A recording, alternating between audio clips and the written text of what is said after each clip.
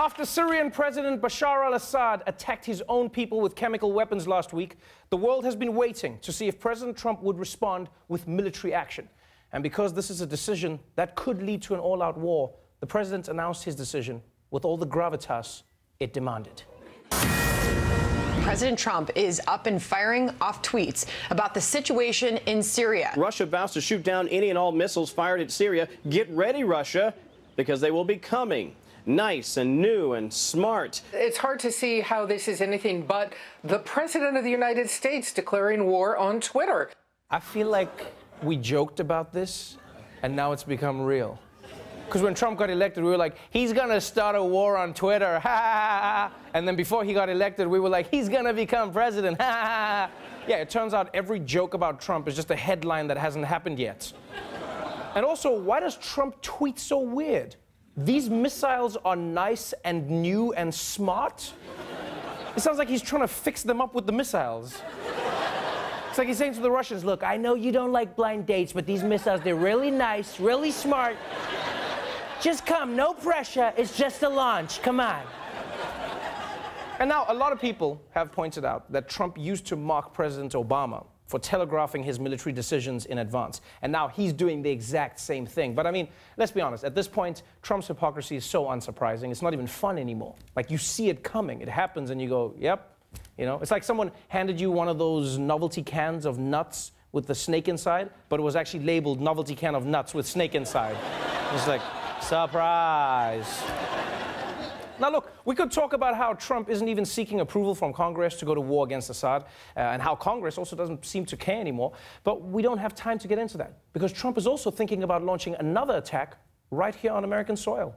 CNN also learning President Trump and his team have been talking about how to get rid of Mueller for months. Monday night, President Trump suggested he may fire Special Counsel Mueller, and on Tuesday, White House Press Secretary Sarah Sanders said Mr. Trump believes he has that authority. We've been advised that the president certainly has the power to make that decision.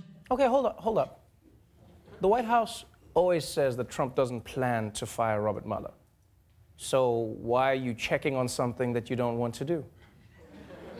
It's like seeing your coworker Googling how to dissolve my office mate's dead body. Like, he can tell you he's not planning something, but you probably want to move. Because look, we all know that Trump has been slowly working up to firing Mueller for a long, long time. You know, it's like he's been tantric firing him. You know, he's letting it all build up, and then one day he's gonna be like, "You're fired! Ah! Oh my God, finally. Here's $130,000. Don't tell anyone about this." And now, because of Trump's comments and Sarah Sanders, we have to ask ourselves if Trump is also thinking about firing Rod Rosenstein or Jeff Sessions or Gary Busey, just for old time's sake. But we don't really have the time for that, because in the middle of all this news, this crazy story popped up. Former House Speaker John Boehner is joining the board of advisors for a marijuana company called Acreage Holdings. It is one of the largest multi-state marijuana corporations in the country. Boehner, a Republican, went on the record 9 years ago saying he was opposed to legalizing pot. But now he says his attitude towards it has changed, like that of many Americans out there. It's funny how going from Congress, though, to selling drugs is somehow more respectable, you know? Like, now people are gonna be like, what's Boehner doing since he left Congress? I heard he sells weed now. Oh, that's wonderful. It's nice he's finally helping people. Now, normally, John Boehner pushing Kush would be the day's biggest news about a House Speaker's career plans. But again, today we don't have time for that, because there's also big news from the current Speaker. Also breaking this morning, House Speaker Paul Ryan will not run for re-election in November. He is the 23rd Republican to announce their retirement. This year will be my last one as a member of the House.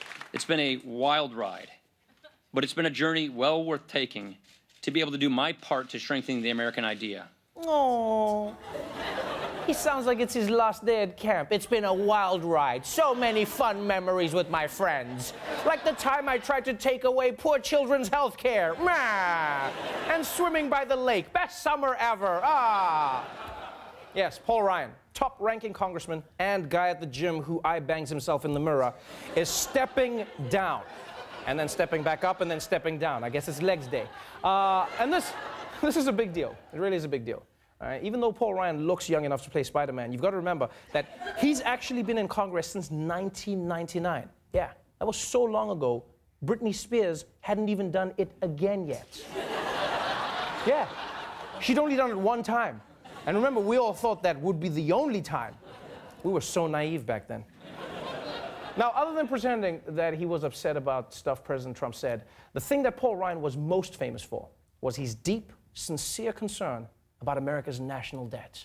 We are fiscal conservatives. What that means is we believe government should not live beyond its means. The debt is projected to grow to truly catastrophic levels in the near future, leading to an economic collapse and a diminished future. Bringing our deficit up to $1 trillion will only serve to actually weaken the dollar. I don't know what it would take for a person to completely sell out the will of the American people, sell out the federal budget, sell out our children and grandchildren. What on earth could you be given in legislation to make you vote for that? Tax cuts? Oh, I got it right. I got it right. Thank you. Thank you. Yeah, because, you see, after 8 years of blaming President Obama for the ballooning national debt, last year when the Republicans took over the entire government under the leadership of Paul Ryan, here's what they did. The two biggest achievements for me are, first, the major reform of our tax code for the first time in 36 years. Which has already been a huge success for this country, and that's something I've been working on in my entire adult life. New forecasts say the U.S. budget deficit will balloon in the next few years, largely thanks to the Republican tax cuts. The CBO says it'll hit $1 trillion by 2020. Yeah, it turns out after 2 decades of claiming to be all about fiscal discipline, Paul Ryan exploded the deficit with his tax cuts and then just walks away. You know what this feels like? It's like you're walking in the desert with someone, and every time you take a sip of the water, he's like, hey, don't waste the water. Dude, not so much, slow down. And you're like, okay, fine, why don't you hold the canister? And he takes it, and then he's like, wet t-shirt contest! Woo! Woo! Woo! Woo!